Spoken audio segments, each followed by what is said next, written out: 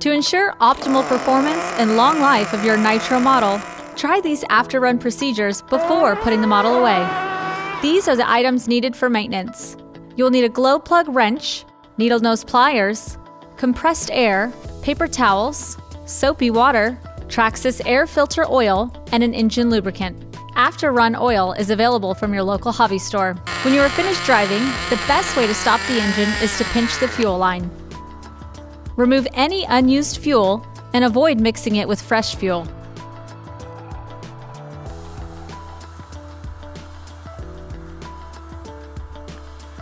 Power on the radio system so that the carburetor is set at idle. We will connect the Easy Start and attempt to start the engine. This will help to use up any fuel left in the line or engine. The engine will cut off after any remaining fuel is used up. Use compressed air or an aerosol motor cleaner on the outside of the engine. Once the engine is clean, remove the glow plug wire, glow plug, and air filter.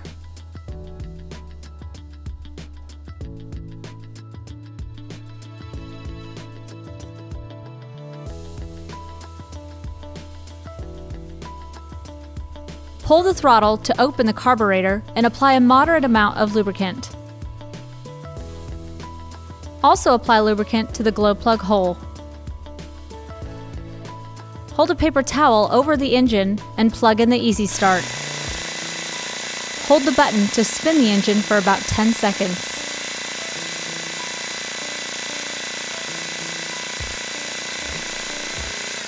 Remove the towel and repeat this process 2 more times. The air filter should also be cleaned regularly.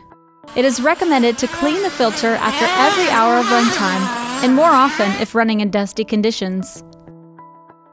Separate the base from the element housing and remove the foam. Wash in a bowl of warm, soapy water. Fully dry the filter with a paper towel or compressed air before applying fresh filter oil. Place 30 drops of filter oil evenly around the foam and work it in until the entire element is pink in color.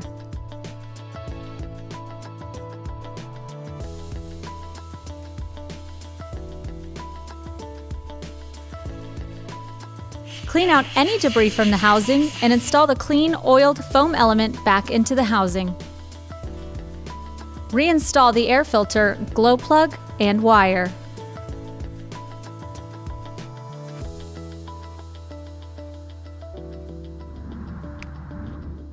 If the model will not be used for a week or more, remove all AA batteries from the transmitter and model. Now your Nitro model is ready to go the next time you take it out. For more tips and tricks, visit us at Traxxas.com.